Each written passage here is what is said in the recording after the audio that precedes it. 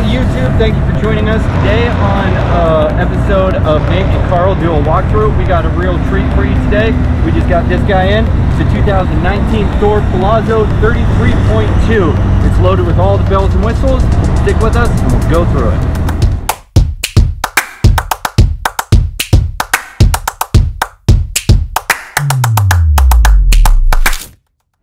Welcome back. We'll start in the front, which I like to do. I'm going to open the bay for the generator so you can take a look at that. Oh, found it. I think it unlocked. I heard a click. Ah, it did. There we go. Got it. Kind of swings out. It's a little different than what we're used to. So you got the Cummins quiet diesel generator. Wow. You just hear that baby purr. It is quiet. I mean, that's a big generator. That's how many watts? 10,000? I'll post the specs in the comments or in the details or on the screen as you scroll by. But yeah, so it has a good little generator on it. Get that closed up. We'll go around. Has these cool lights, and it has like this nice LED strip too, which I'm sure if you're on the website or RV Trader, it'll be photographed and you'll see it.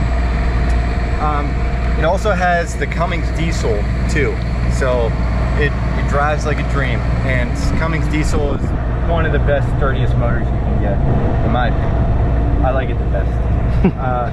So in typical Class A style, you got tons of cargo, just starting in the front, and we'll work our way back.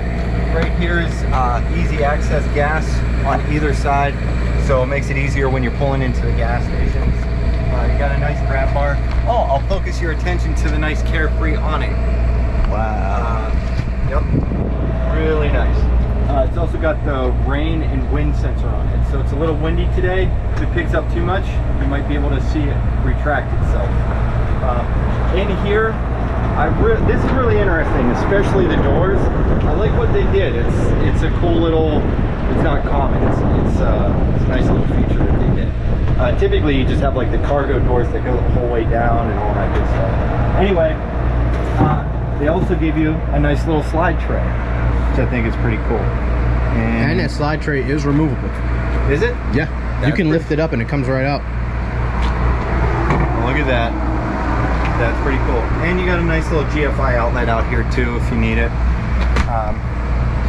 which is cool. You got your furnace. You got just your water tank. That's for your potable water. Again, you should see scrolling whatever what the specs are and how big that thing is. Then you got a nice soundbar and TV out here, so you can chill out underneath the awning when it's not windy like crazy. Watch whatever you want to. Your Hulu, Netflix, sports, news. Or all of that at one time. All of the above.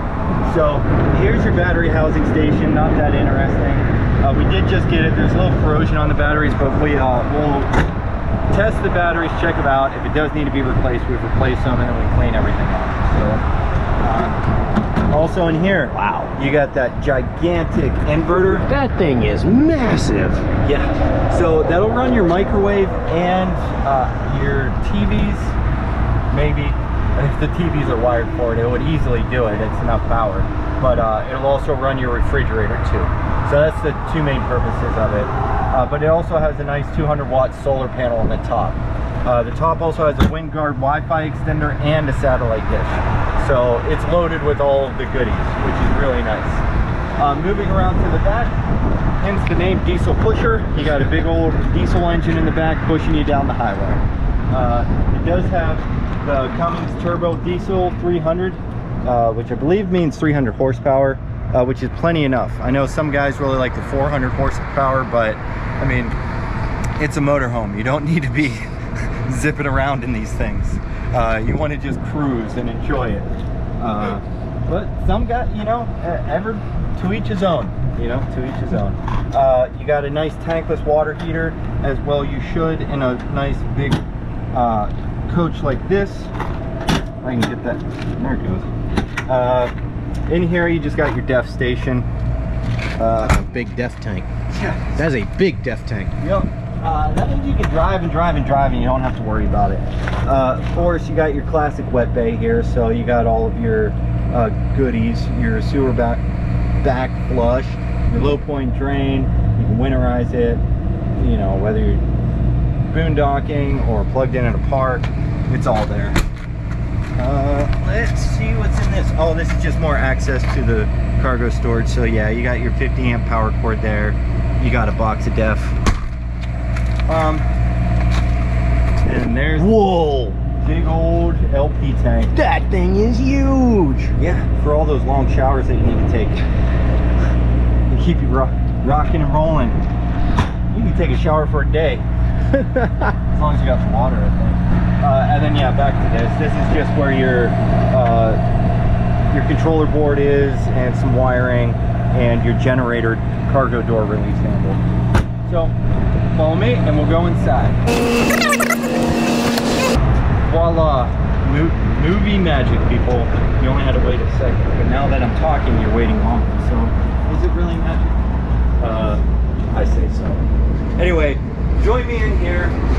Get the pillows off of here. You can see how well designed this is. It's very comfortable, very luxury feeling, plenty of space for activities, and I'll point you to some of the cool features. I like to start in the front and kind of work my way back. I'm just going to hit the retract button on the awning, and it's just one push and it auto retracts. So on the front cargo, or the front cockpit should I say, you got plenty of room. On the passenger side, you got little cubbies, you got a drink holder, you got your laptop station, which is nice, or your eating station, whichever you prefer. You got this giant Xera, nice little interface here. It has GPS navigation, Bluetooth, you know, you name it. You can see navigation, USB, you can hook up your phone, backup camera, settings, all that good stuff. Oh, and it has side view cameras too when you change lanes. Nice. Yeah. I like those. Especially in a big bus like this, it makes it convenient. So in case like a little Mini Cooper or Fiat or something's up next to you, you can kind of see it, right? You don't want to run them over. No, you don't. No, that would not be good. So you got your dash fans, which, The key. Yeah, I'm like, it does that so often, or I do that. Then you got your night shades, you got your dome light. It has a little bit high hours on these diesel generators, but these things, I mean, it's a Cummins diesel. As long as you keep it serviced, that diesel generator is going to keep running. The hours, or not the hours, but the odometer, there's only 18,000 miles on it, which is barely in its break-in period, especially for a Cummins Diesel Pusher. You got so much more. So over here, it has a lot of the classic stuff. You got your exhaust brake, you got your windshield wipers, auxiliary start, your docking lights, fog lights, all that good stuff. You got your transmission control, gear shifter, gearbox. Your shifting controls are over Gear here. selector. Gear selector, that's more of a proper term for it. And then you also got your auto levelers. It does have air suspension, so you can either lower it or you can put it on auto. Most guys just keep it on auto. It's rare that you need lower. I'm trying to think of times when you wouldn't need it. That's another discussion. I guess low-hanging branches? Yeah, maybe. I don't think necessarily for that. I think it's whenever you're leveled and you release the air suspension, it'll actually bring the coach lower. Because when the leveling, I'm going to fact check that. But it sounds good in my head. So anyway, above you is a bunk. The pegs are in, so I'm not going to bring it down, but it does come down. And then you just got tons of storage. You got tons in the front. Found out it does come with the full owner's manual, which is cool. Whoopsies. Whoopsies. Behind you, you got a nice 40-inch, 42-inch flat screen TV with another little sound bar. Yep, this guy goes right here. This can also turn into a bed, so this just pushes down. Behind you, you got a bed.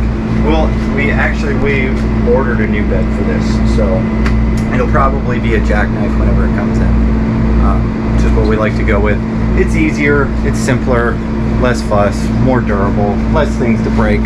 That's kind of why we go with it. Sounds like the jackknife is the ultimate sleeper couch. It can be. Because more often than not, it's going to be kids who are sleeping on there, and kids don't care. Not really. So in here, you got your Winegard, your HDMI, so you can plug in multiple HDMI devices that'll go to all of the TVs, Simultaneously. It's the end of the day. I like how we wait until the end of the day when it's the hottest and my brain is the most toasty to do all of these walkthroughs. Hey, that's the proper procedure, man. It is. It makes it more real for the people. So yeah, there's your entertainment center or your entertainment things, and then you just got tons of storage up there. Moving on back, you got this beautiful kitchen with tons of prep area. You got your dual sinks right here with your little sprayer hose. You got storage up here. You got a microwave. The microwave does run off the inverter. Is that a convection microwave or convection oven? Yep, convection. Ooh. That's cool. Wow. I suppose there's an owner's manual that'll probably direct us through how to bake a turkey in there for one. You got your nice induction cooktop, which is fantastic. I'm glad that they're moving to these.